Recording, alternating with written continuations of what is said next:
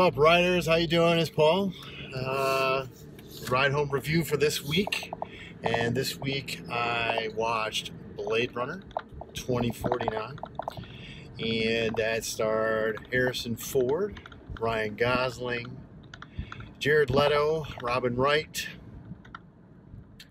and was directed by Denis Villeneuve.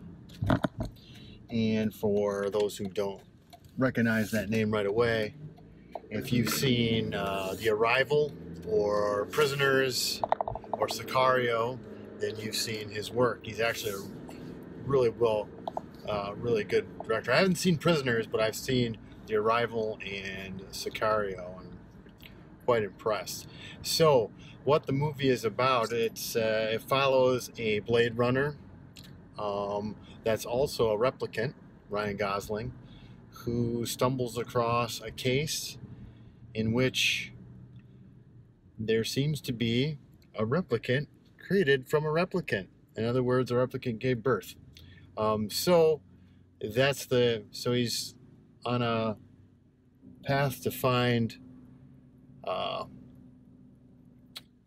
not just that replicant, but also Harrison Ford's character of Deckard. What did I like about this film? Well, first of all, the production design and art direction of this film was excellent. They really knew how to create a world, even better than the first one. You just had the notion that you were in someplace different, and it was not the California that you recognize. It was really cool how they did that and how they really created a futuristic vision. I liked how they continued the way the soundtrack was really haunting. It harkened back to the original as well.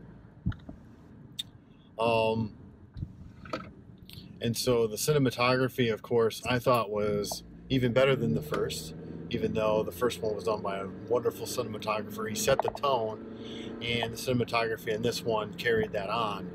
And it was just a good story, and well played, well paced, very methodical, very deliberate, and just really had a lot of the touches that the director did a very good job in trying to replicate what was there before. And so that was really cool. It just felt like a complete continuation, and they did a good job in doing that. What I didn't care for was I thought that there was some misses. I didn't really feel like they developed Jared Leto's character enough in this story. And similar to the first one, I thought that it just kind of ended. There was some closure and there was some reveal, but it just felt like, once again, the villains just weren't fleshed out enough, I didn't think. And so I thought that was the weakest part of it. But the film is really good. It's really, and it's a little long. I'll admit that it's a little bit long, but it's just yeah. And what to watch for?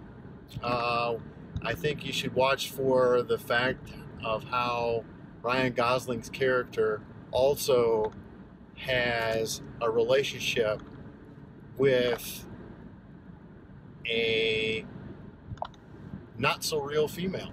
So just check out that dynamic as well. In the meantime, it is a good movie, and if you like the original, I believe you'll like this one. Yeah, it's same pacing, same feel. So follow us on Facebook, like us on Facebook, subscribe to us on YouTube, follow us on Instagram. Like to hear your comments, like to hear your feedback of how you felt this movie went. So until next week, and next week I'll be watching Marshall, so watch my review on that. Thanks for tuning in, everybody. Have a good week.